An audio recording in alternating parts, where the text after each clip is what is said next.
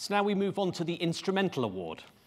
And to present it, please welcome to the stage, and she's so welcome, one of our most distinguished and much loved pianists, Imogen Cooper. So the nominations in the instrumental category are Debussy's Preludes, performed by Alexei Lyubimov on the ECM label. On Atma, Chopin Piano Works Volume 2, played by Janina Fialkowska. And on Harmonia Mundi, Andreas Steyer performing Beethoven's Diabelli variations. The winning recording, worse than the Oscars this, features playing that the BBC Music Magazine review called exciting, poignant, volcanic and driven, presenting a profoundly rounded portrait of the composer. The jury was seduced by the magic of this artist's subtle, supple rhythms and the infinitesimal rubato that made utter sense of the music's dance. The winner for her radiant performance of Chopin's piano works on the Atma label is Janina Fialkowska.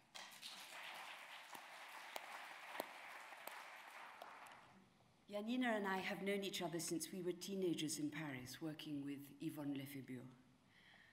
I will not easily forget the impression she made on me with her Chopin ballade, and that very personal voice has grown over the intervening years. She has all the attributes of the grand romantic piano tradition: stunning technique, big and beautiful sound, and a connected ease with the instrument that is enviable.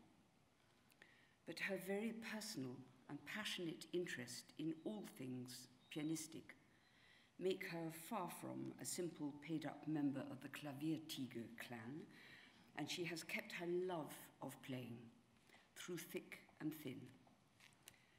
Most of you will know that there has been a lot of thin, some years where her very identity was threatened.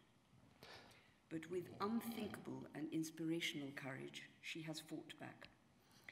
And it is impossible not to salute this unbelievable journey, as well as salute and celebrate a wonderful pianist. Many congratulations, dear Nina. And we're delighted to say that Janina, before accepting her award, is going to play two pieces, two Chopin waltzes in C sharp minor and in E minor. Janina Fialkowska.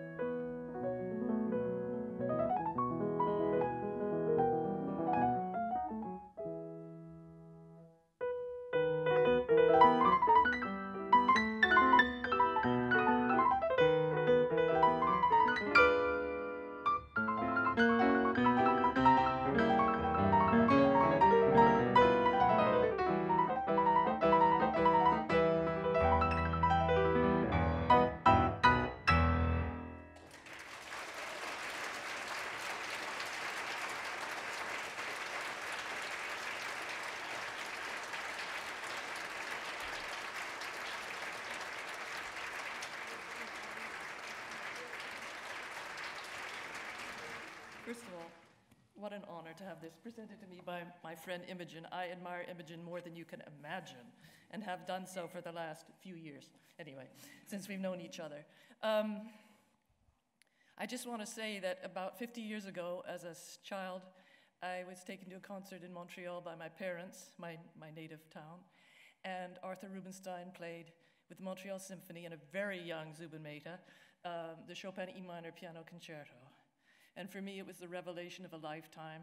I fell in love with Chopin that night, and the love has just increased over the years. So this means so much to me that people actually like my Chopin 50 years later. And I'd like to thank very, very much Arthur Rubinstein for showing me the way, but also Atma Classique, my recording company based in Montreal, who believed in me through thick and thin. And who else? My UK team, Nikki Thomas Media and Icon Artists, of course.